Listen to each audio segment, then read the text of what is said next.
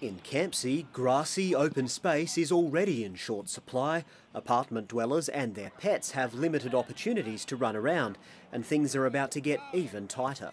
More people are going to be fighting for the space. I don't think people really have the idea of what's going on. In Campsie, it's creating a better place to live and work.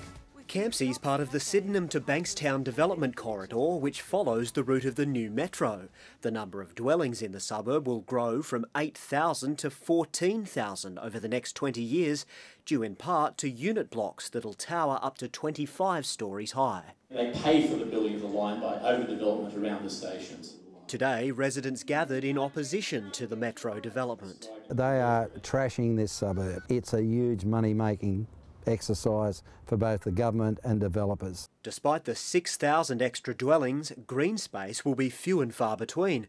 There's no new space for the school either, which will have to cater for additional students with its limited resources. The school has no playing fields. When the school wants to do sport, they walk down here. This is where we are now. This is the school playing fields. It's 15 to 20 minutes walk for a primary school kid.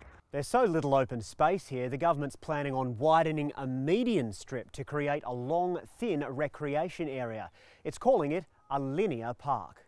That obviously is all right for walking or walking a dog, but no kid's going to be allowed to be able to kick a ball there. By the time this is finished in 20 years' time, there will be a more green open space and more livable areas than ever before. The government's seeking feedback until September, but it says residents will have to accept high-rise living as Sydney grows. We want to hear what people have to say, but people have got to understand that there is going to be an increase in population in Sydney.